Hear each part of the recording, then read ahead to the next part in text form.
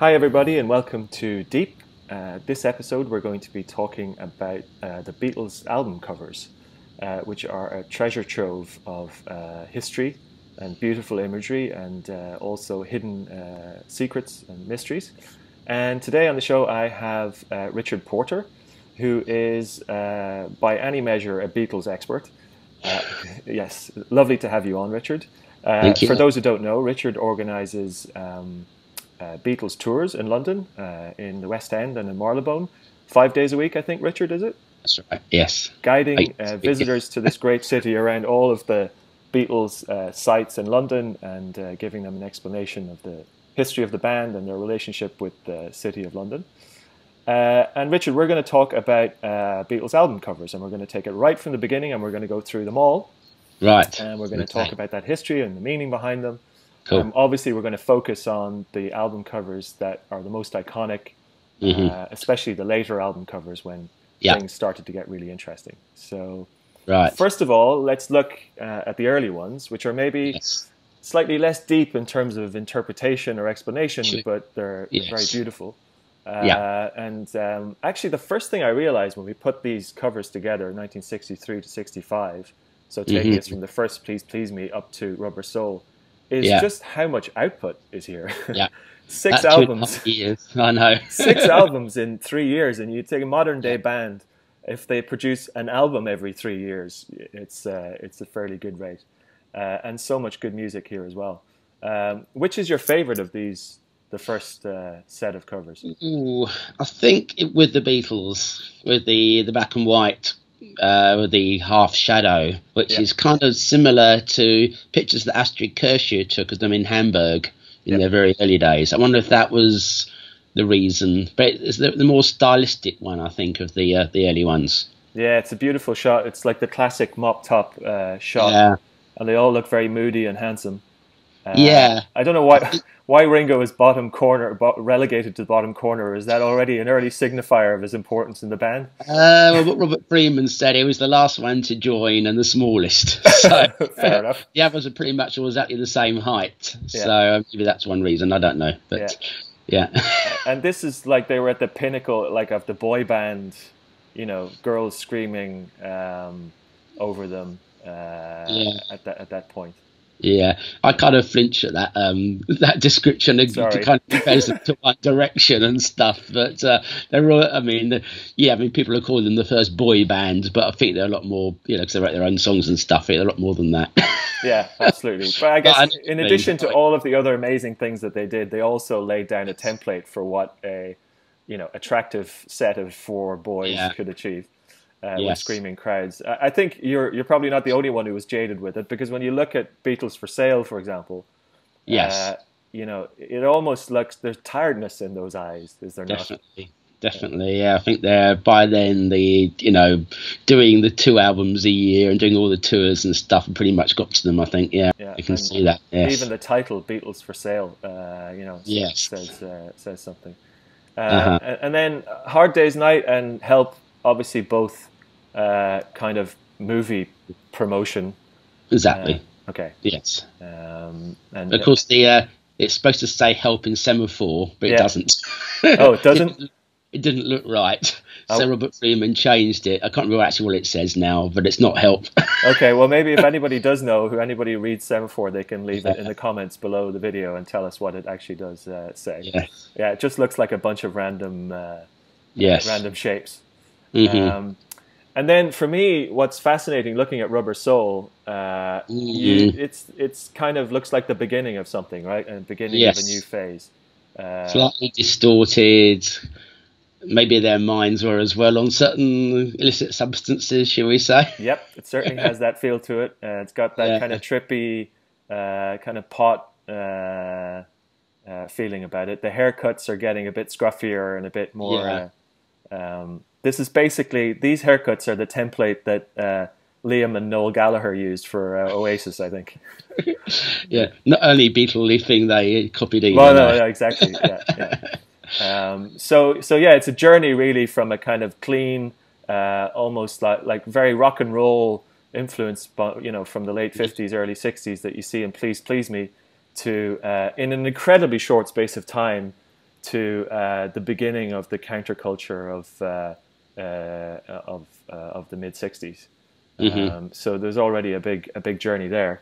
Yes. And but if we move on, Uh-huh. when things really start to get interesting, and Yes. I think one of my favorite Beatles albums, probably my joint favorite, is Revolver, which was like a kind of a watershed moment. Yes. Do you want to talk us through like the album itself and then this cover, what Sure. it kind of meant at the time? Well, the album I think was a giant leap. I mean, the first track recorded for Revolver was "Tomorrow Never Knows." I Yeah, mean, wow, what a I know. start! I mean, Yeah, where did that come from? It's the first one. Also, they had Jeff Emerick as the engineer. And I think he was very important in terms of very well with George Martin. yeah, For instance, he put John's vocals for the Leslie speaker to get that weird, sound of him, the vocals and stuff. But the album cover, of course, was done by Klaus Voormann, who was their great friend from Hamburg. okay, He was the girlfriend. He was the boyfriend of Astrid. Of course, she went off with Stu Sutcliffe. okay, But Klaus was one of the exes in Hamburg, okay, and very much image conscious. He had a Beatle haircut. right, All the Beatles, because they were very inspired by the French existentialist movement yeah, and the haircuts and everything else, the style. And he was an artist too, and they got him to design the album cover. great. And do And you in think? fact, you can actually see him in George's hair, just to the right, to the cover. On the Okay. right of the cover, in George's hair, you can see his picture. Oh wow, okay, so he hid himself in there. He's actually on there himself, yes. Nice.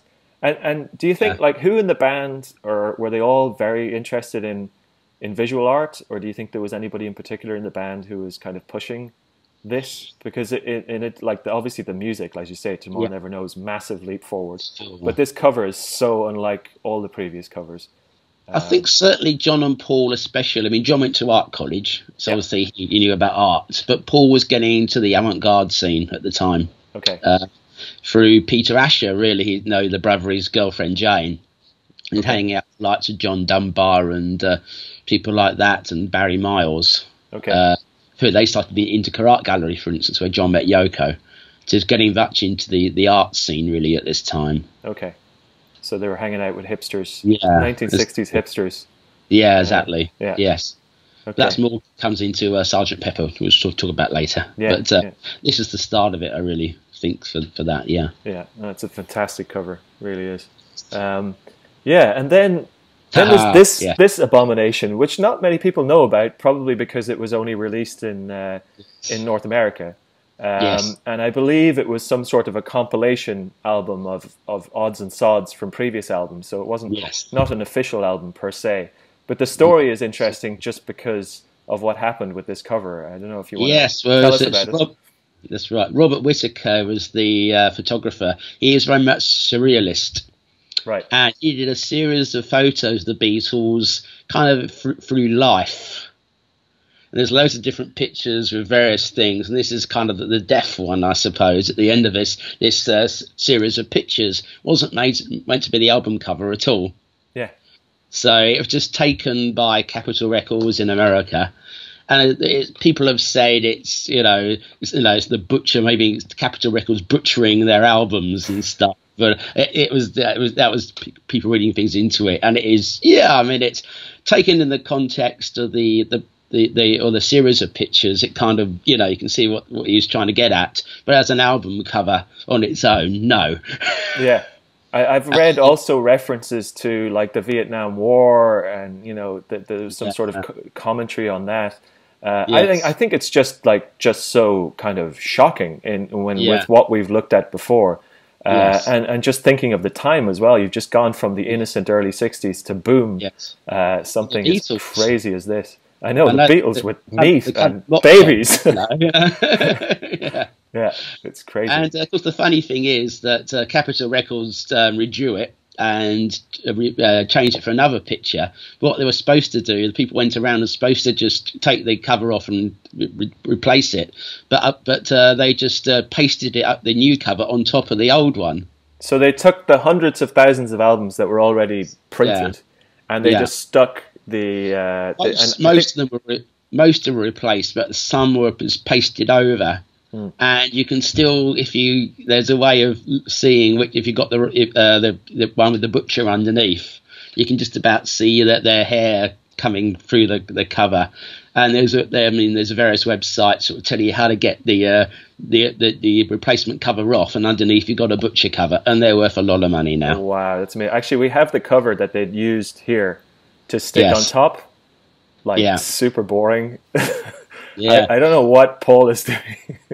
Again, that became one of the Paul is dead rumours. He's in a coffin. Oh, he's in a coffin. This is where it started, was it? Yeah. He doesn't even look like himself. He looks like somebody else. He looks like Jarvis Cocker or something. I don't know. Yeah. But, even their clothes are horrible. It's just, I don't know. But it's a crazy story. And the album, of course, there's tracks from about 3 or 4 different albums there. Yeah. On the album itself, so even stuff from Help, Rubber Soul and Revolver. Well, it's an early best of, I guess. I mean, there's some great songs on there, but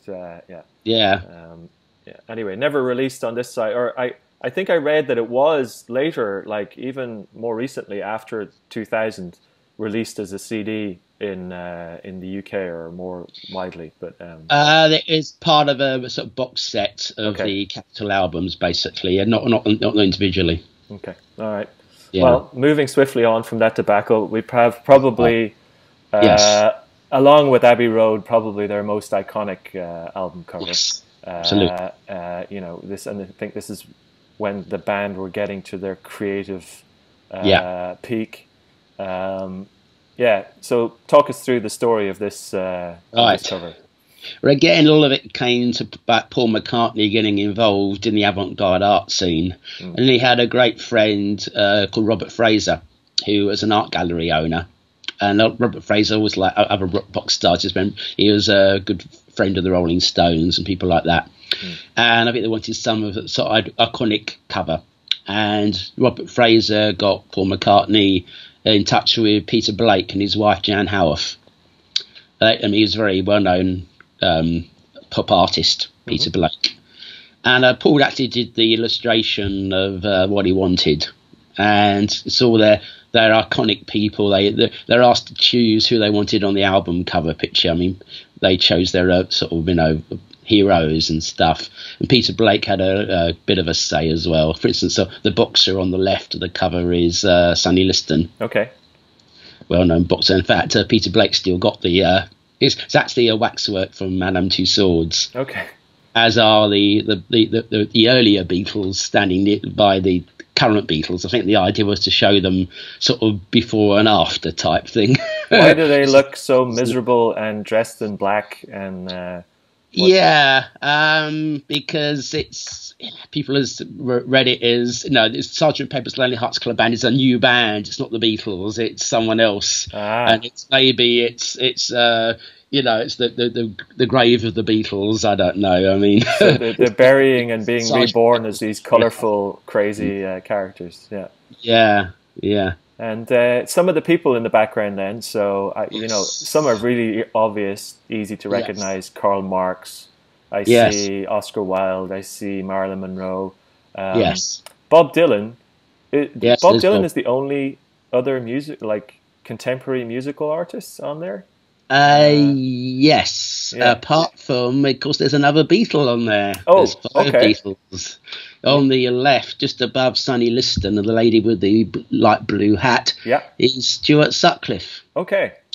Who was, of course, John Lennon's best mate at art college and was a member of the Beatles for a long time. But he stayed with them he stayed in Hamburg to be with Astrid, his girlfriend. Okay. He wanted to study at the Hamburg Art College. And he died of a brain hemorrhage, age only 21, in April 62. 62, okay. Yeah, so he is on there. That's always a good... immortalised in the Sgt. Pepper's. That's also a good Beatle trivia question. Name the 5 Beatles on the Sgt. Pepper album cover picture. Yeah. Or you could do how many Beatles are on it, and there's like 4 plus 4 plus 1. Yes. Great. And of course you got the doll on the right saying, "Welcome the Rolling Stones." Oh, right, yeah, of course, yeah. So they're on there as well, because they were hanging out quite a bit at the time. Okay. In fact, Mick Jagger and Keith Richards are at the recording session of A Day in the Life when they're doing the orchestral build-up bit. So they're hanging it. So it was a kind of friendly competition between the two bands, I guess. Yeah. The two biggest bands in the world at that time. Sure. And they recorded together as well. So yes. Yeah. Anyone else on there that's... Well, there's a few that were left off because, for instance, Gandhi was going to be on there. Right.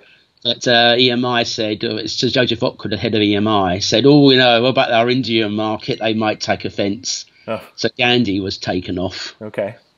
Apparently Hitler was going to be on there, but I think he might actually just be behind the Beatles, actually. For some reason Adolf Hitler was going to be on there. Yeah. Just interesting. Is this after John's "We're bigger than Jesus" statement? Yes, okay, so I can imagine they were a bit tired of courting controversy. And apparently they had to. Joseph Locke, the head of EMI, insisted they write to all the living people who's going to be on the cover to get their permission to be on the cover. And apparently, the actress Mae West, she sent back a letter saying, "Why would I be in a Lonely Hearts Club?"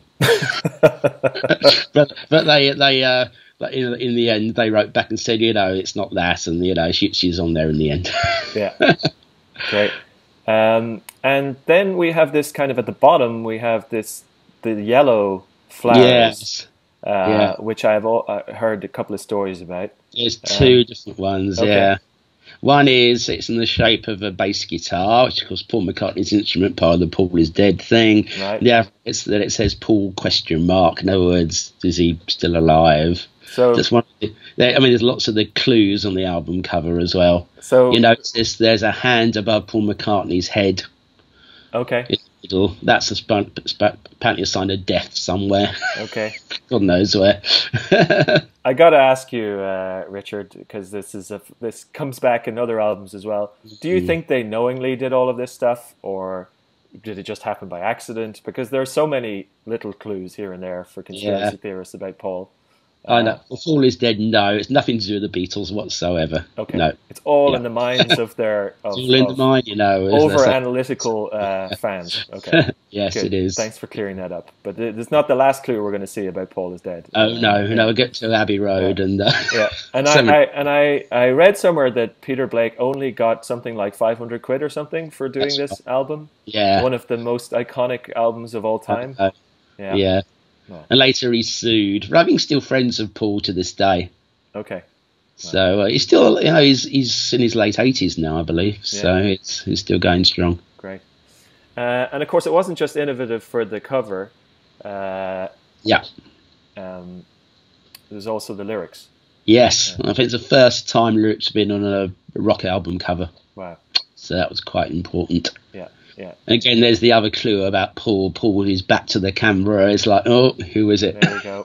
It's not Paul. Yeah. It's not Paul. It's the imposter. Somebody even said it was Mal Evans, the Beatles roadie, but actually, it is Paul. He just, slightly, acting the Nick. Yeah. Yeah. Great. Okay, so moving on from Sgt. Pepper's to this abomination. Yeah. I have to say, probably I love the music on this album, but it's probably the ugliest album cover. Yes. What can we say? Well, it's attached to the movie, so obviously. What is there to say about this? What are they dressed as? Well, that's from the I'm a Walrus. Right. The costumes from I'm a Walrus. Okay. Again, it's another clue for you all. The walrus was Paul. It's supposed to be another clue. Right. And things like that. And of course, so when it says Beatles, apparently if you read it backwards, it looks like a series of numbers. Okay. And it's supposed to be a number to get Paul in the afterlife. Or something like that. Okay. Well, actually, apparently, I can't remember what the number is. 537. I can't remember the rest of the numbers now. Okay. Apparently, the number is a phone number of a journalist who apparently one of the few hadn't liked Sgt. Pepper or something like that. So this guy got phone calls from America, especially from all over the world, morning, noon, and night. Yeah, brilliant. Well, it's certainly psychedelic. That's for sure. But but not one of their most beautiful ones. Yeah, and of course in England it wasn't an album until later on because it was an EP to start with. Okay. Only it was an album in '76. Okay. So, yeah. Good to know. And then we have a complete switch. 1968 Yes. double Yeah. album, the White Album. Yes. What was the thinking behind this? Do you think? Cool.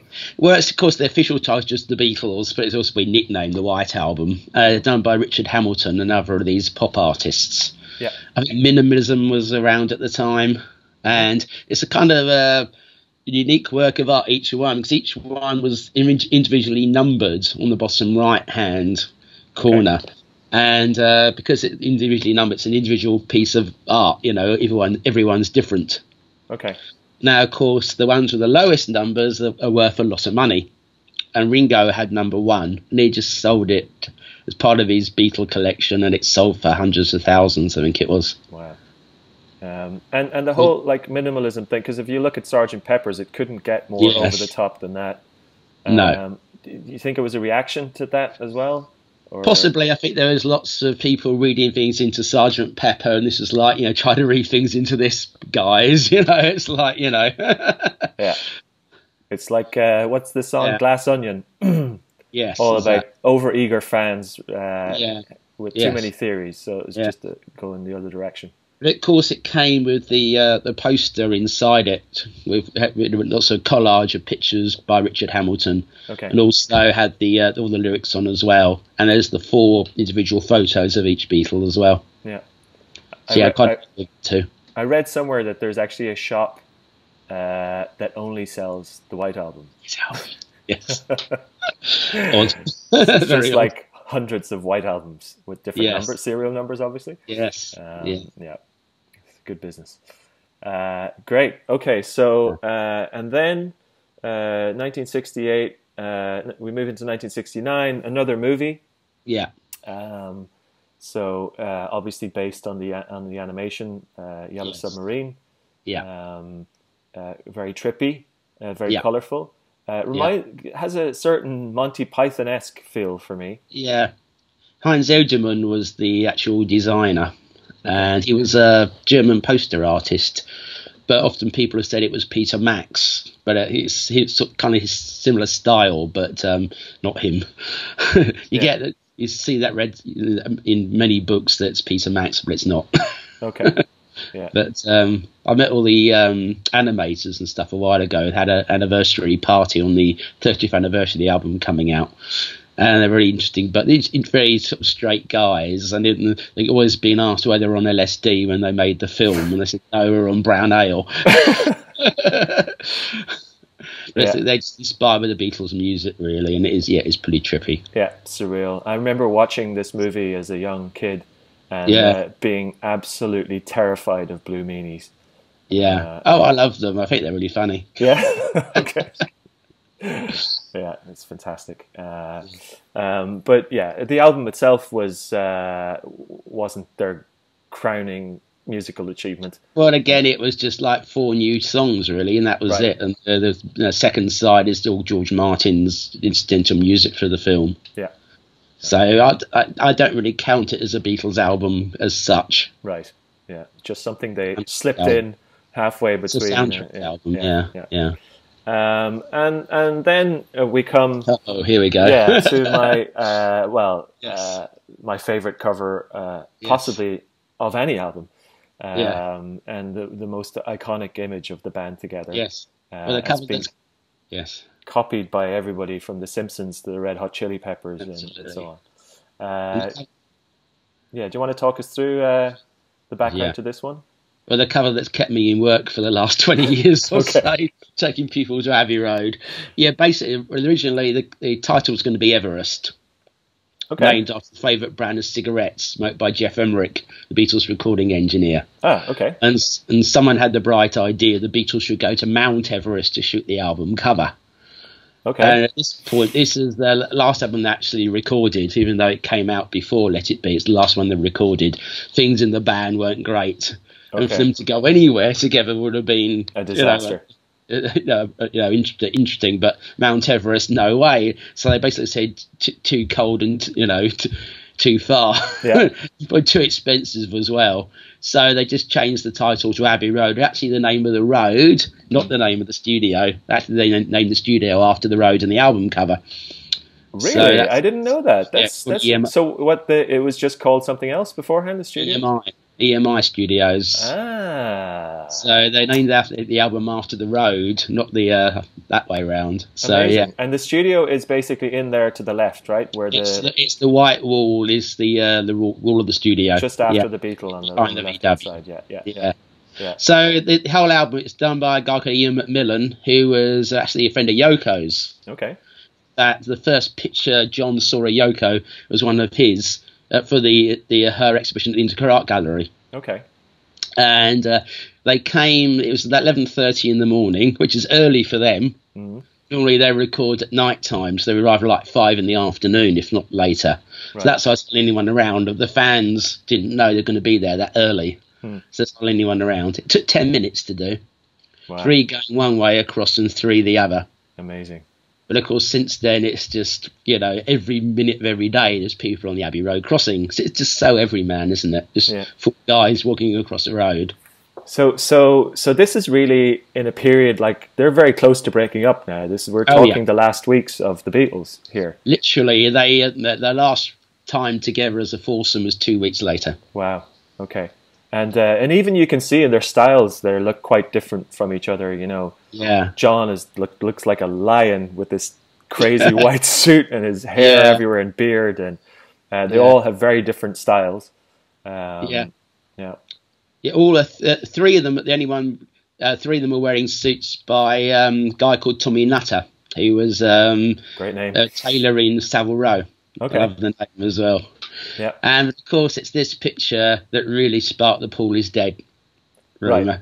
Yes, with the he's got no shoes on, no socks on. Yeah, and they're in procession, but Paul's out of step. Okay. John is supposed to be the preacher, Ringo the undertaker, and George the gravedigger. All right. Okay. Paul's holding his cigarette in his right hand because the real Paul McCartney's left-handed. That can't be Paul. That must be the imposter. They even named the imposter a guy called William Campbell. Went under the alias Billy Shears, hence on Sergeant Pepper. Yeah. You got the Volkswagen car, the license plate 281F. If you believe the rumour, 28IF, which is supposed to signify that Paul McCartney would have been 28 years old if he was still alive. Wow. Well, actually, he's only 27 in 1969, so well. Okay. But who cares about a detail like that? The conspiracy is much more interesting. Yeah, I know. Yeah. So, yeah.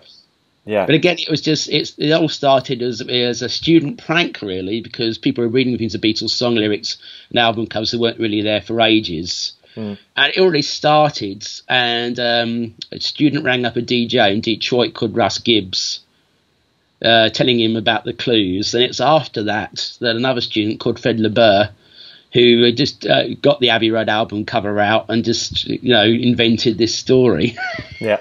This is the way ever since it's become part of the mythology of exactly. Yeah. There's some wonderful photos on the internet of them around about this photo shoot. So for example, I found this one of them waiting, and it's funny, I go running on that street every week, and every time I run past, there are incredibly frustrated taxi drivers and other drivers waiting for tourists to get off the pedestrian crossing, all having their picture taken.